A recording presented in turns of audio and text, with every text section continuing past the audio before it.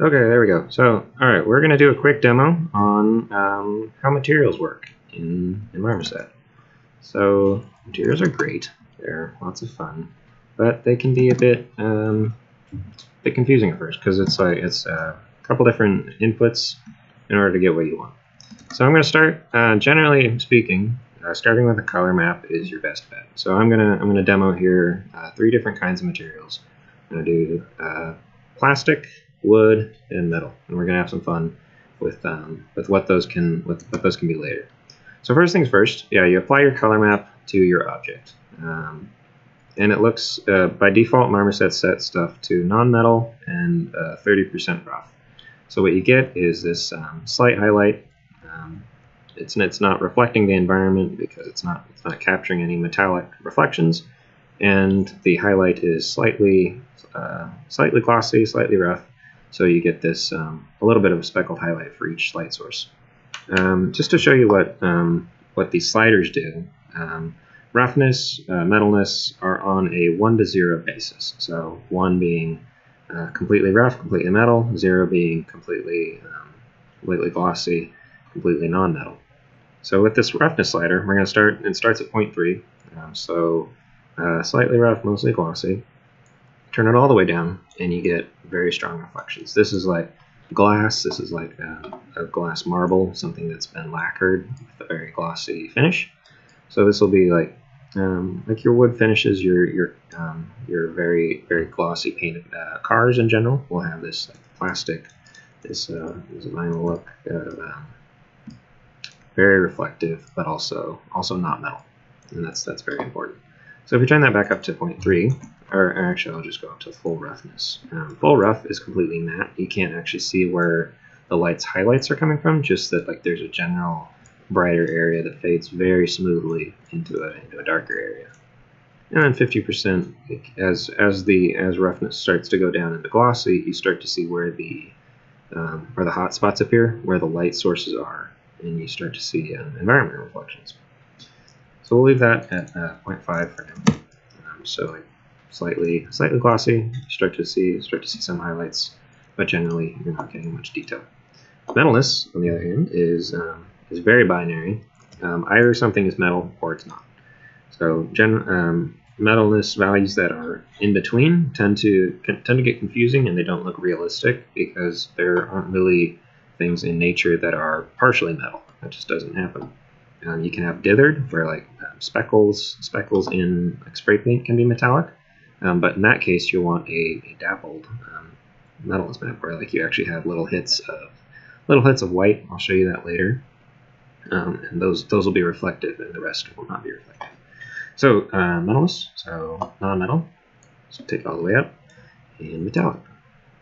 And metalness relies very much on the roughness map in order to get its reflections in. So if we turn down the roughness, we start to see like this white space that was white before is completely replaced by the environment reflections. And what the color map does when you're working in a metalness workflow is color replaces the environment color. So in the specular workflow, when in a specular map in some older game engines, you're actually coloring what the reflection is and telling it how reflective it needs to be and what color it needs to reflect. But with metalness, it's much simpler. So if it's metal, it captures the color of the environment. For instance, in this case, the environment is these trees. So the white becomes a picture basically of this tree, and the more rough it is, the less of the environment is visible. So yeah. So generally, metalness should be either all the way metal or all the way non-metal. But I'll set it back to 0 for the time being, and set this back to 0.3 until we get a little further in. So yeah, so starting with a color map. Generally, I like to start with a color map so I can make decisions and masking decisions specifically about where everything needs to go. So I know this middle strip is wood, this right strip is metal, and this left strip will be glossy plastic. And then if I need to bleed them into each other, I can do that. So if I want this white over here, and say that the plastic bleeds over here, I can do this on the color map. If I grab like the clone stamp tool or something, capture some of that metal, paint that over here. I can expand the metal. And that's all well and good. But for the time being, this decision has been made. I'm going to do these 3 strips of metals. And just for a bit of variation, I'm going to add another layer of paint. And this paint will be covering a portion of the color map in order to show you how that interacts with other things. So I'm just going to grab like just a yellow swatch of color and just paint across the entirety with full hardness. Yeah, there we go. All right. Okay, so this painted bit is going to be its own material, and that's going to show you how paint interacts with materials underneath. And we're going to change how this interacts with certain materials. So over the wood, paint tends to fill in the cracks, but it doesn't stain the wood like it does. So what I'm going to try to do, yeah, I'll save that for later. Okay, so first things first, this is my color map. And when applied, it looks like this.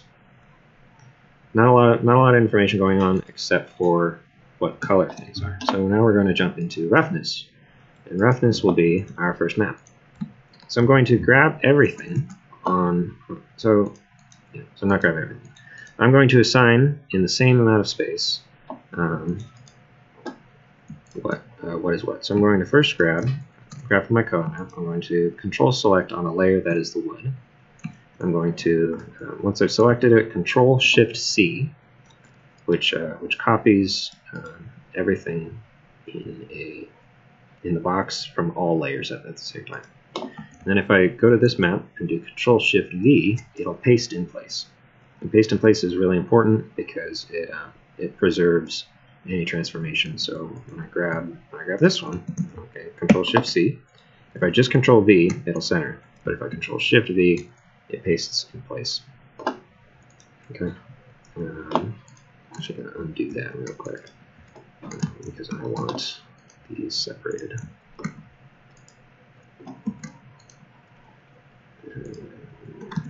Okay. And then I'll grab the paint separately.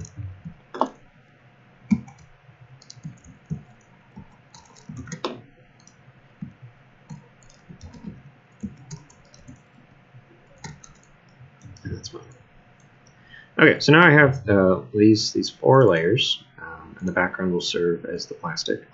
These 4 layers of different things of different roughnesses. Now, I'm not going to use these color maps. I'm just going to use these as my masking guides, because if I select everything in this color map, I know that everything over here shares the same UV mapping space. So if I select this guy, actually I'm going to create a new layer above, firstly, the metal. And I'm going to use Alt on the layer to parent it or child it to the metal. So when I draw on here, it only affects the it only affects this area of space. So the thing with roughness is that it exists, as I said, on a binary of 1 to 0. So I'm going to switch from, in order to not get too confused, I'm going to switch from color mode in Photoshop. I'm going to image mode grayscale. I'm not going to merge. And this changes me to a black and white image. And note that my color sliders have been changed from hue, saturation, and brightness to just white to black. And that's a lot less confusing. So I know that white in a roughness map is fully rough, black is fully glossy. So metal, this metal in particular is kind of grainy, but I'm going to say that it is still kind of reflective. So I'm going to start at half reflective, and I'm going to see how that looks. Because a big fun thing about Marmoset and having something that you can preview your work in, you can test this endlessly. So I'm going to say that this section of the color map is going to be, of the material, I should say, is going to be 50% rough. The paint, on the other hand, will be glossier, so I'm going to crank that up to 75% black. That'll be shinier than the metal. The wood will be rough, because wood does not tend to have glossy highlights unless it's been lacquered or given a nice finish. So I'll take that one down to 25%. And then on the plastic, I'll say it's probably almost fully glossy. So I'll take that one up to 85%. Okay, so this is my new roughness map. Not a lot of detail, but it's enough to get me started. So I'm going to save this one, and under roughness, I'm going to apply a roughness map. Right off the bat, we start to see that we now have reflective differences. So the light's highlight is very strong on this yellow, but as we move into the wood, the highlight disappears and is diffused across the entire across the material more. Looking at the metal now, I think 50% is not shiny enough, so I'm going to go back, and easy as that, I'm just going to bump that up to like 65. See how that looks. So a bit darker, save that. And now the metal's starting to reflect more accurately for what dirty metal might look like. Generally speaking, you should always have photographic reference up, and be looking at how, if you can, like find a video of whatever you're trying to make, and see how the light affects it and how it looks in different lighting scenarios. But for the most part, yeah, just have photos up and be paying attention to how reflective your stuff is. So this gives us a bit more information and starts to differentiate different parts of the material from each other. Like even these things, which are pretty close in darkness, have a significantly sharper highlight than this guy. Okay, so next step, we're going to move on to the metals map. Metals is a lot more simple, so we're going to use the same method that we used last time. So select that one, and oh, that one's still there, so that's fine. Copy, paste, copy, and paste. Bring the yellow to the front. So I know that only this metallic strip is metal. So what I'm going to do is change that to black, and make background black. I'm going to make the wood black, and I'm going to make the paint black. And then for the metal, I'm just going to make it white. Save that into my metals map, plug in metal. So now the metal is very much differentiated from the materials beside it. So even though, if we look at the roughness map, the metal and the paint are similar in shininess, we have a completely different effect on the metal than we do on the paint. And that's how these two different materials interact. So that's pretty cool, and that's a decent place to get to represent realistic materials. But we're going to take it a little further, and we're going to add a normal map. So normals, when light strikes an object, these light rays strike an object. They read the geometry, they read the wireframe, and that's how they decide. Light beam follows a ray, hits the geometry, bounces off. And that's why we get these highlights where the light is very strong, it strikes at this hot spot and bounces away, bounces to the camera, and you see a very strong highlight. What a normal map does is it allows you to fake having more triangles than you do. So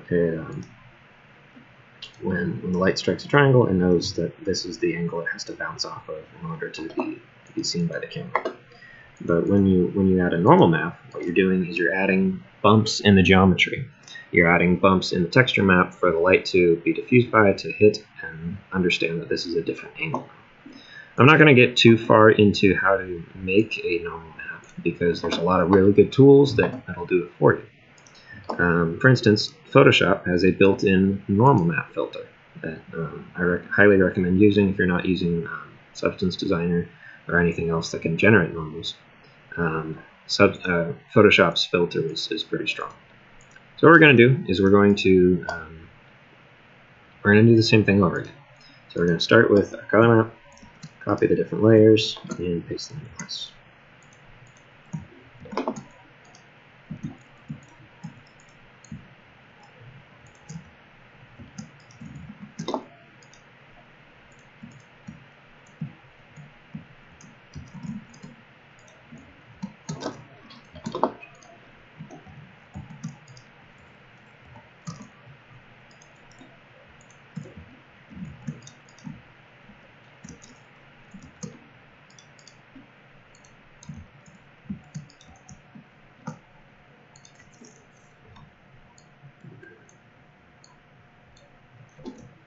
Okay, so I'm going to show you real quick just how Photoshop's normal map filter works.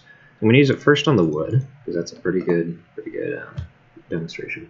But what it does is it tries to read darkness as an indent and lightness as an edge highlight. So what you need in order to use this filter properly is ideally something that's very with very defined highlights. This one will be very good for this because these tops are highlighted and these blacks are obviously indented edges. The most ideal you can get is with a black and white height map as your base. So what that does, and I'll show you this before we jump into the wood, is in a height map, much like the metalness where white is metal and black is non-metal, in a height map, white is up and black is down. So what you want to start with in a height map is 50% gray, because 50% gray is perfectly flat. And now if I want to add a bump in the height map, what I do is I grab my white and paint. This will be a bump. And I'll add black, and this will be a divot. I'm going to take this image, and I'm going to go to Filter, 3D, Generate Normal Map. And this will take a little while depending on how powerful the computer is, but it shouldn't be that long.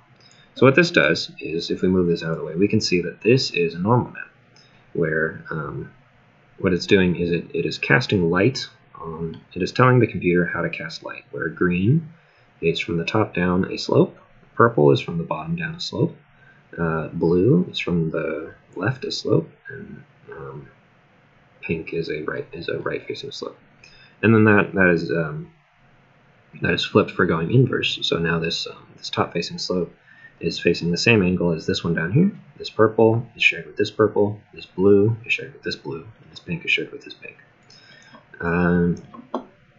Yeah, so what you're going to do is let that do its thing. By default, these should be okay. You might, the first time you do it, have invert height unchecked.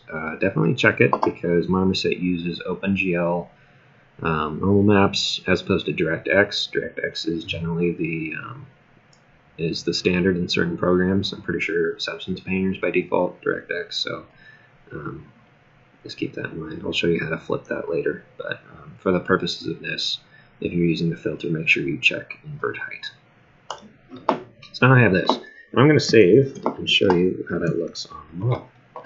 So with the normal map applied, you start to see these bumps that aren't in the geometry but are in the normal map. So if I turn off the color and roughness and this, it's a bit more obvious. So what we're getting is where the light is striking, instead of hitting the geometry and bouncing, what it's hitting is instead this bump in the map.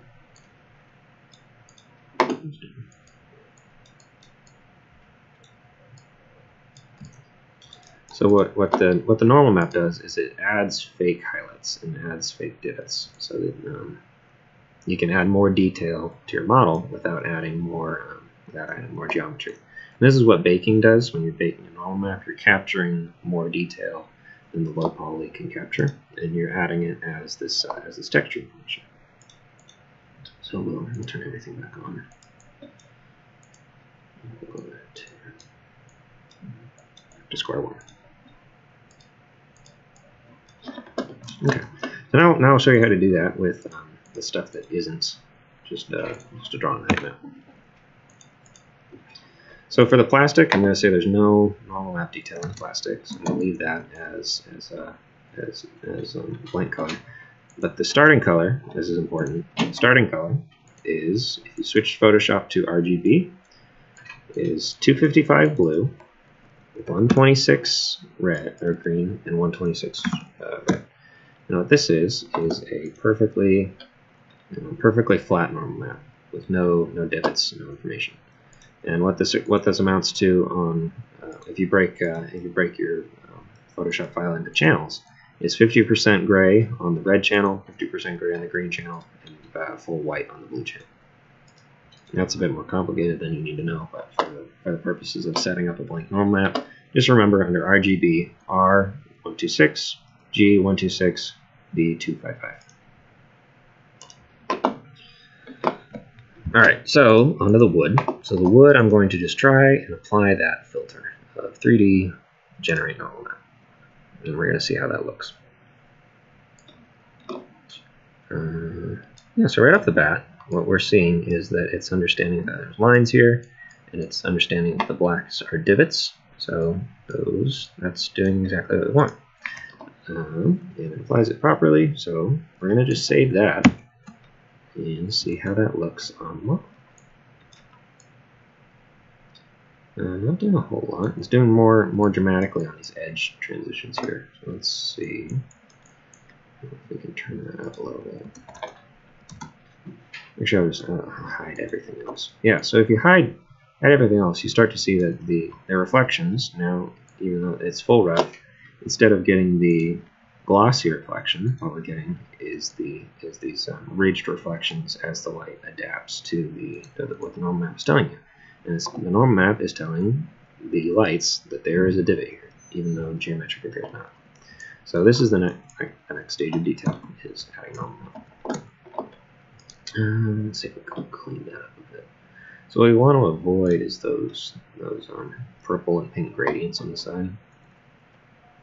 That's a bump map. Bump maps are grayscale versions of normal maps, and the normal maps will give you more information. So generally stick with a normal map.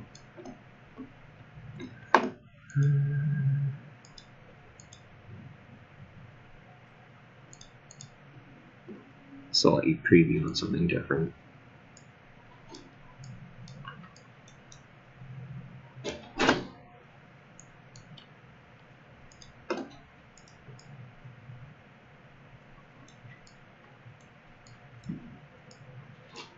Turn down the blur.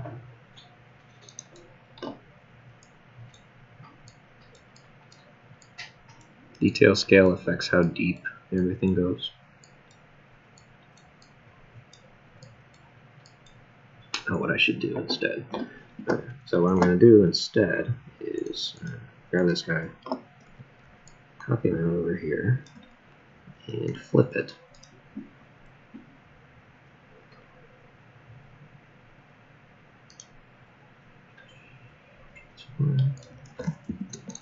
Transform and flip horizontal. And what that does,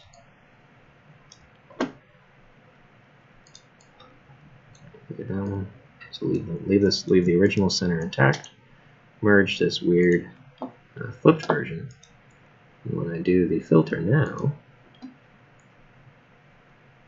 it continues all the way across without adding those weird lines, because it doesn't understand the end of an image and treats that as a hard divot.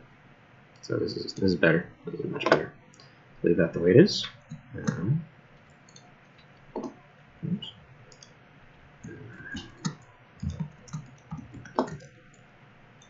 And I will parent this guy to that, so we have a nice wood right in the center. That's the kind of information we're looking for. Alright, on to the next one. So, onto the metal, same process. So duplicate the metal, and move it to the left. Transform, right click, flip horizontal, enter. Duplicate, merge, and generate normal map. Cool. And we'll parent that. Now I can see how that one turned out.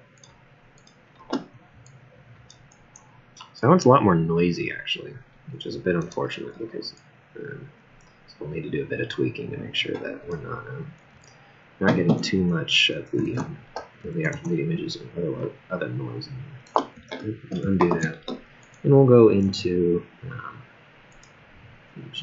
the settings and see if we can play with that.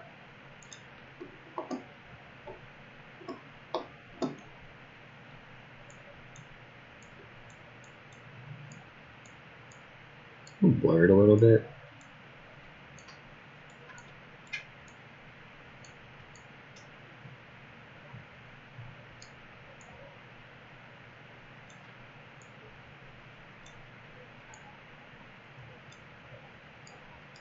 what I want is to minimize the amount of detail on the inside.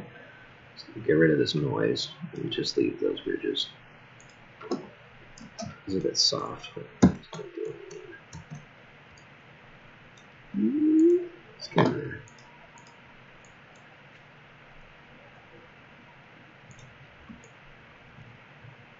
So I just need to capture that a little bit.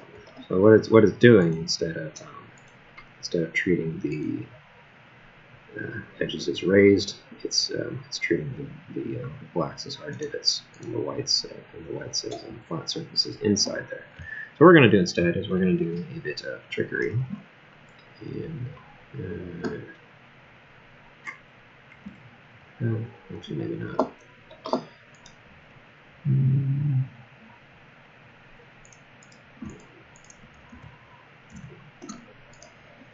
Let's see if we can work with bump map action. Bump map might be more rolling.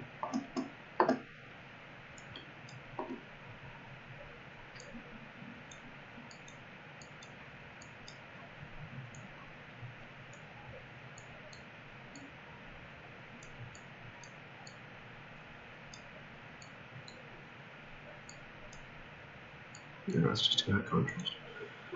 Okay, we'll just work with kind of messy modeling now. But what the ideal way to do this would be is to work with this as a height map, where you draw over, you draw a little bit of white, a little bit of white,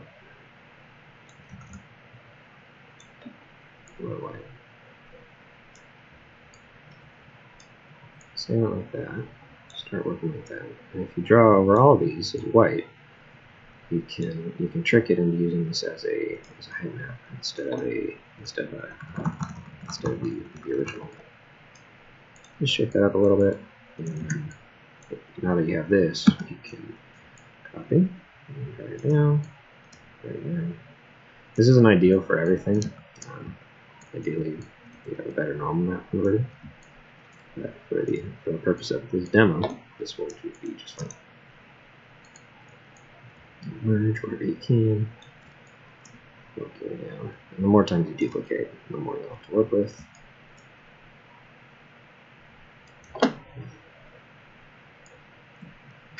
By no means an exact way to do this, but this will be quick and dirty for what I'm showing you.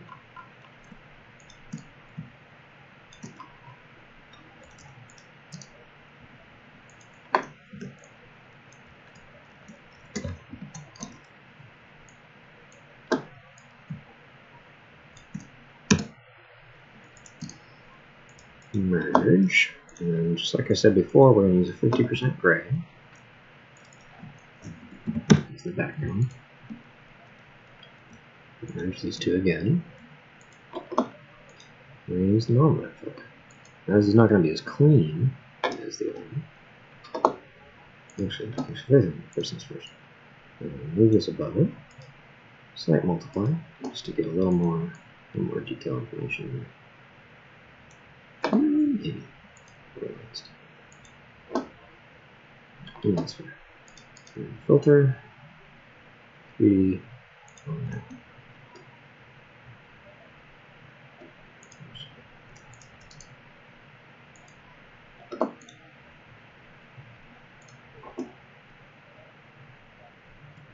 Now what we see instead of those sharp divots around it, the white is red as height and the gray is red as flat. So using that instead, what we get is proper bumps. And it starts to look a bit more like what we're looking for. Okay, so the plastic I'm going to leave perfectly flat, but the paint is a special case where I'm going to add a ridge around the edge of the paint. So this is something like a decal or a sticker that's set on an object. It's not going to be perfectly flat against it unless it's been lacquered over or given another layer of transparent material on top of it. So we're going to say this paint has some thickness. We're going to select the paint, select all the way around it, and we're going to expand our selection. Expand by 3 pixels. So just a little ridge around here. Actually, no. Never mind. We're not going to do that. We're going to use the same template. Paint goes on flat. So by default, we have this 50% gray. Above that, however, this is where we're going to select the paint, contract instead by 3 pixels. We're going to add white. So now, what we're saying is, at this point, it is flat. It is flush with everything behind it, and at this point, it starts to raise up. And then we are going to blur that top one, so we get it more a cleaner transition.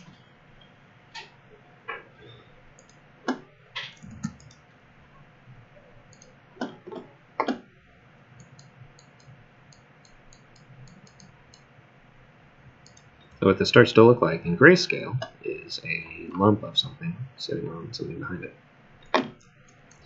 Now merge those by a layer mask.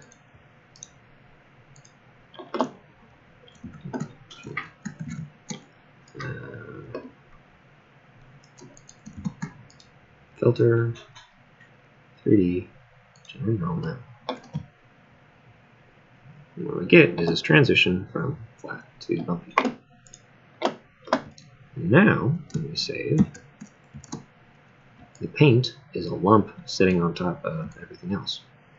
And say I want the paint a little thinner, and I want everything else beneath it to show through.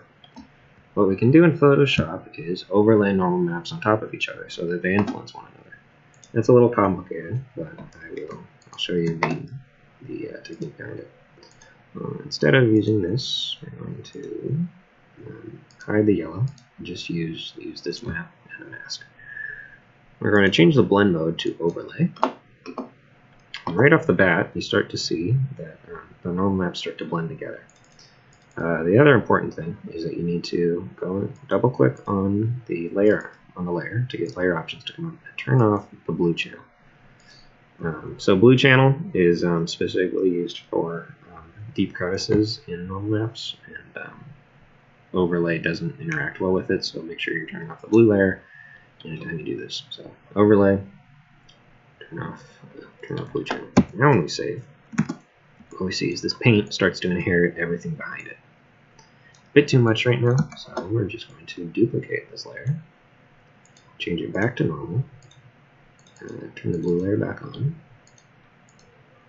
and just turn down the opacity. What we get is paint that appears to be sitting on top of these other objects and still inherit their lumpiness. And maybe it's more obvious on the wood. We'll do a version of this where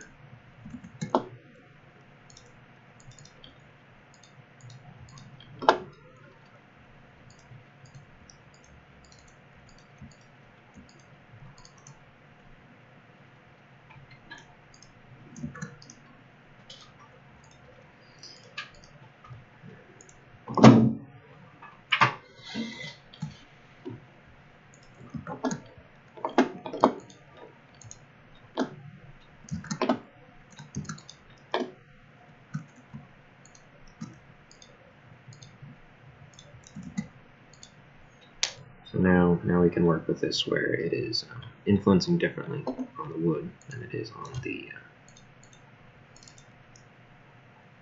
metal.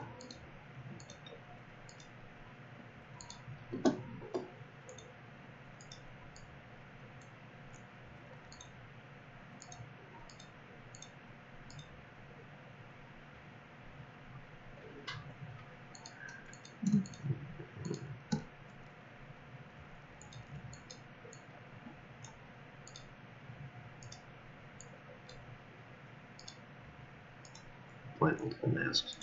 Okay, yeah, there we go. So now the paint is thicker on the wood than it is on the metal, so we're not seeing any details. Duplicate this, change the mask.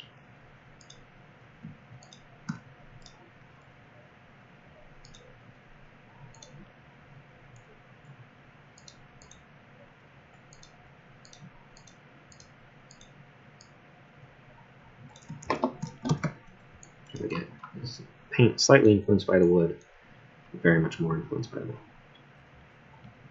Now say I want to be able to see through some of this object, and I want there to be holes in the wood that I can see through. I'm going to go back to the code now, and I'm going to decide where I want these holes. I'm going to do that not with paint, but with just very simple selections. I'm going to use black, and I'm just going to make some circles. I'm going to say these are holes that have been knocked in the wood. This can be used for all kinds of things. So anything on your object that you need to be able to see through, just place some black on your color map where you don't want anything to be. I'm going to merge these, select them. I'm going to go to my alpha mask. So alpha is transparency. So in an alpha mask, white is opaque and black is transparent. Save this one. And in Marmoset, there's an option down here that we haven't covered yet called transparency. And in this case, I'm going to use cutout. And by default, it uses the albedo alpha, so the alpha map color maps. So generally speaking, when you make a Photoshop document, it has these channels set up for you already, with RGB being the compiled version of red, green, and blue. If you go down here and add another layer, what it adds is the alpha. And if you turn everything back on, suddenly everything's red. And what that means is that the alpha is transparent wherever red shows. So in this case, black is, by default, it's black, it's fully transparent, and save now. The object disappears because the alpha channel has black. We'll delete that guy, but I don't need it. I'll save it again. But if I go into my alpha, and save it like that, turn off use albedo alpha, add my own alpha map. Now, and by default it's set to channel A because that's the alpha channel of the albedo. Set it to red. Now I can see through the sphere at these parts where I added an alpha mask. The sphere. Turn off pull back faces, and we can see the inside now. These aren't holes in geometry, these are holes in the texture. So this is useful for like, if you have crates, if you're different spokes that you want to not have individual spokes on a wheel and you just want to have a flat plane with spokes drawn on it, you would just draw the lines, make black in between them, and add that as your mask. That's fun. Let's say this yellow paint is radioactive. It's green. What does that mean for us? Layer, make it glowing green.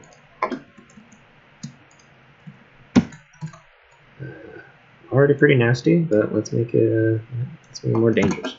So what we can do now is what we're going to make now is an emissive map. An emissive is, much like everything else, it is a mask that says what gives off light and what receives light. In this case, black receives light, green or white gives off light. It's one of the few masks that you can add color to. So in this case, it will give off green light, and everything that's black will receive light instead. Copy all this. Flip the file. Save as. Save. Back into Marmoset. By default, emissive is grayed out. Drop down the box, check emissive, add emissive. Suddenly, with the intensity, and now turn off the lights.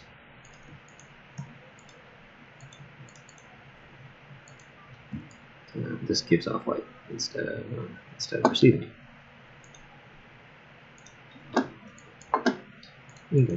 It's more fun with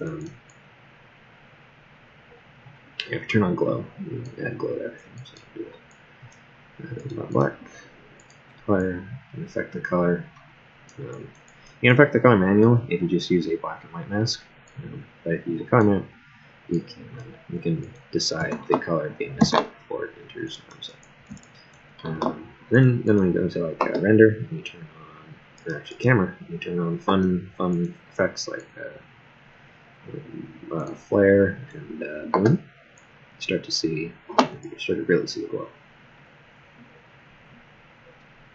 But yeah, that's just an arm map. So just grab black for not glowing, whatever color you want to glow, the black part. It's great for headlights. It's great for little details on like, flashing lights, on otherwise colorful objects. Okay, and let's say you want to add, you need to add windows. You need to add something transparent. It's not just a cutout, because game engines generally aren't very good at semi-transparency. It's very hard to do semi-transparency with only one texture setup. So generally speaking, you're going to need an entirely separate material in order to do semi-transparent glass or anything of the like. I'm just going to demonstrate that real quick. It's really easy in Marmoset. Just make a new material. Under transparency, change to refraction. Tweak the index of refraction, and voila, you have glass. This can still be affected by roughness map, I believe. Yeah, so slightly rough. It's got all the details of the other one, and can still be affected by normal. So really easy. Just make a new material and assign that instead of trying to make like half gray transparency. Save your alpha transparency. Save it to cutout, and make sure you're only using hard black and white for things that just aren't there at all. Like, don't use this for glass. Use this for hard emptiness in your model. And then use a separate material. Apply it directly to like make your windows. If you're making windows on something, make those separate meshes and add a material with refractive transparency on it, and that'll look much better than if you're trying to combine them all into one material sheet. Okay, and that's about it.